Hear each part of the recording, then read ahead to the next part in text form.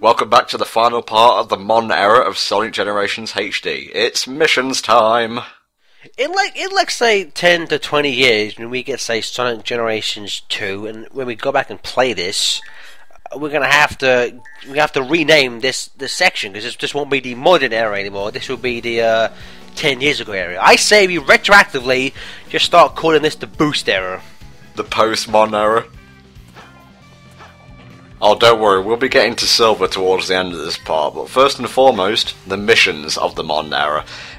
Now, while I had kind of resigned myself to covering missions that revolved around Sonic's friends, except the one in Rooftop Run, just because that one is bitching, I just want to give a quick shout out to a couple that I missed out, mostly in Planet Wisp. There's one set at Sunset, and it's very alien, it's kind of like an obstacle course, really pretty, and there's another one in Planet Wisp with Classic Sonic where you use the elemental shields from Three Knuckles, very cool, not featured in this playthrough unfortunately, but try them yourself, they're really good. Well, at least you're playing Green Forest. I freaking love this track! Dude, it's weird how well Green Forest goes with Crisis C. I gotta get out of here and find Tails and Amy right away! Blows up! I love that. Blows up! Okay, at this point we're kind of out of things to talk about in the missions and whatnot. One thing we haven't actually covered in Generations is the new Sonic voice cast, and I know a lot of you are wanting us to discuss it and whatnot, so Gareth, do you want to lead off with that? Okay, well, we already kind of covered Tails and Sonic in colours, of course. You know, Roger Craig Smith, Kate Higgins, really good. I think they're both really, really good. They both captured the character on the role amazingly. I am perfectly happy with them. You know, if they stayed for the rest of time, wouldn't bother me in the slightest. Moving on to some of the other friends, we have I think probably some of the biggest sources of contention was Amy's new voice actress, which. Forgive me, I cannot remember her name, but in Sonic 3 Riders, which was the first game to really feature her speaking a lot, she sounded like she was impersonating Minnie Mouse. Yeah.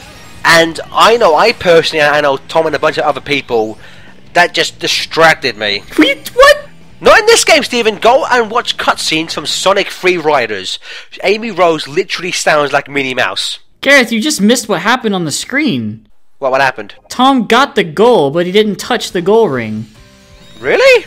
I skimmed it, but apparently the game didn't want to register me being hit by the fire. And who says Crisis City's broken? Yeah. But in this game, I think in this game she actually sounds pretty decent, Tom. How about you? Yeah, I think she's gotten more accustomed to the role. Doesn't really sound as squeaky now. Because I'm sorry, but Lisa Ortiz broke the sound barrier sometimes in Sonic Unleashed. She was just so high pitched. This is stupid. What the fuck? Yeah, I will say what is making him go. So he's going uphill on a rail. Okay. So what is this going on? Tom, explain what's going on. It's extreme, it's 90s, it's motherfucking Sonic's theme from Sonic Adventure. The best version, by the way. Yeah, what do you think, Skylar? Well, I think Smoothies is the best.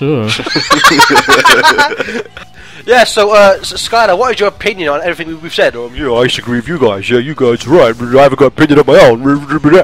But yeah, I think the other character who's probably caused the biggest source of contention is probably Cook Thornton as Shadow, which I'll be honest with you, I think he did a pretty decent job in Free Riders, but unfortunately we have that one line of "You got this, Sonic," which a lot of people like to mock and just say he's not right for the role. I think we kind of need to give him a bit more time, but right off the bat, I would say probably isn't one of my strongest recasts.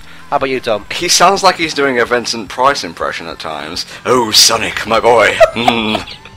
What the f- So, imagine that Professor Ratigan as Shadow the Hedgehog. That'd be amazing. I'm still laughing at the fact that he's on a board. What? Just stop.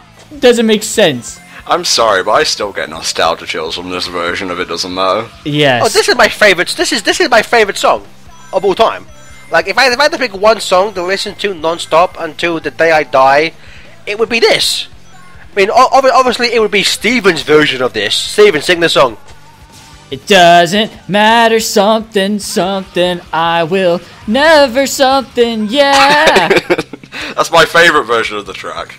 That's my favourite song of all time. But yeah, and then you get the characters like Krim the Rabbit, which... Much better. Yes, exactly. Doesn't make me want to kill myself every time I hear her speak. She sounds like a little girl, not a little girl who just ingested 10 gallons of helium. I like to call that one, open your heart, in parentheses, all over your body. The Chaotix crew, for the most part, I think the Chaotix crew sound pretty good. I mean, it sounds like for them, they kind of just went with kind of sound-alikes. People who just kind of sounded like the old ones. I mean, Espio, I like Espio. He doesn't have such an extreme range as Bill Wise did in Heroes, because of course Espio in Heroes would go from lines like, "I've got a bad feeling about this," to "Spirits Unite," which I never understood that. Like, what is happening with Espio at this point? Like, he's got like a knife in his ass or something. I think Charmy actually sounds a lot more tolerable than his voice kids actor. How about you, Dom? Yeah, I don't really have any problems with the Chaotix crew. Probably the most, I don't want to say underwhelming, but least impressive of the voice changes, I think. They just fit the role and that's it. What's odd, and something that a lot of people have talked about, is Knuckles. Because Travis Willingham, I believe, is Knuckles' new actor. And I bet most people, when they heard him, just like, is that Dan Green? Because he sounds so much like Dan Green. I don't really understand the point of hiring a new actor who sounds exactly like the old one. What my guess is that the 4Kids contract had ended, and so I think that they just wanted to kind of distance themselves from 4Kids because, you know, all the hate and shit that they had been given over the years. But I think Sega probably realized a lot of these voices fit the character pretty well, so it was like, we may as well just get sound-alikes, you know. Mike Pollock, luckily, was spared the chopping block, because at this point I think he is Eggman. Oh yeah, I mean, like, well, Mike Pollock, all the others have, you know, it's kind of, well, fortunate / unfortunate for Mike Pollock in that his previous voice, you know, the person he replaced is no longer with us. Yeah. So it isn't like with, like, say, Ryan Drummond. We're like, bring back Ryan Drummond! We can't bring back Dean Bristow without the use of the Necronomicon, which, you know, we don't have, unfortunately. Tom, is there a reason why you chose this level of all the others you could have chosen? Again, like I said, because it involves one of Sonic's friends, and it kind of leads into discussing the new voices quite beautifully, actually. So, good one, Tom. Thanks, Tom. No, Tom. Don't ever play that level again, Tom. Sorry, it's Sonic and the Black Hearts. Just wanted to get that out there. And then to round off, we have Blaze, who, again, I forget her actress's name. She's actually married to Travis Willingham, so Blaze and Knuckles are married IRL. Fight me, fool. One true pairing. So exactly, that should now become canon, that Knuckles and Blaze get together. And to get into Sylvie, he's now voiced by famed voice actor Quentin Flynn. Who a friend of ours recently met him at a anime, like a gaming convention, and he specifically asked what was the phrase that all the fans hated from Silver, and our friend said, "It's no use," and apparently he just shouted at the top of his lungs in his Silver voice, "It's no use." So you gotta love Quentin Flynn for that. Dude, this fight is such an improvement over the one in 06, like, Jesus Christ. It's my favorite Rivals fight, to be honest. Oh, yeah, man. I think again, as Tom said, this is the fight they should have given us in 06. The only problem is that not once does he say, "It's no use." To be fair, I think he covered it quite nicely in 06. You know, there were enough "it's no uses" there to last a lifetime. Eat it, you cheap piece of shit! Sorry, I just had kind of a Vietnam-style flashback to fighting Silver in Sonic 06. And you know, it's funny how easy it is for me to take down Silver nowadays, now that I know the trick of don't homing attack him, simply use the slide attack, because if you use the homing attack he's going to grab you no matter what. And you must have seen that glitch. I think HellfireComms actually showed it off, where Silver actually can chuck Sonic through the level boundary and up into space. Yeah, it's typical really. Other people get really cool glitches like having their character thrown through the stratosphere, and I get stuff like really bad slowdown. Okay, speaking in terms of just, you know, voice acting and whatnot, Quentin Flynn plays Silver, much like, I forget who voiced Silver in 06? Pete Capella. Pete Capella. He voices him like Pete Capella, but he loses the scratchy aspect, the whiny aspect to Silver's voice, which really was like the most negative thing about Silver's voice acting in 06. So it's much more palatable now. And again, this remix, this is a remix of the boss theme from 06. So like whenever Sonic would fight Silver or Shadow would fight Silver, what have you. And this is again another remix by Sonic R-Man. Really good track. Again, a lot of the remixes Sonic R-Man does, or Richard Jakes, if you want to know his real name, like they will always have tracks I was never a big fan of in the originals, but I love these. Well, you like this track from the original. I do? Yeah, you told me you do. And I always told you that you were wrong and a horrible human being for liking it. Yeah, but you said to me about everything. Yeah, well... I told you I like this game, you told me to kill myself. Katamari Damashi, motherfucker. Yeah.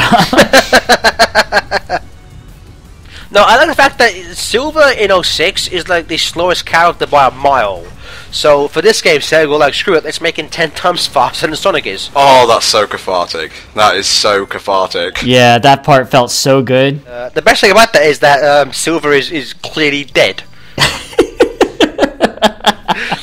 there's no way he can survive that. It's no use, give up, and stop breathing. I like the fact you didn't notice I have 99 lives at this point. Tom's got 99 lives, but a Silver ain't one of them. Now, one thing, I think I've said this before, but if you play, as Tom played earlier, if you play It Doesn't Matter for the Silver fight, when Silver appears and the song kicks in, it makes Silver look like the hero. It's amazing. Eggdragoon, you know, what were your thoughts on Eggman having his Eggman song theme as opposed to his Eggman theme from 06 to Colors?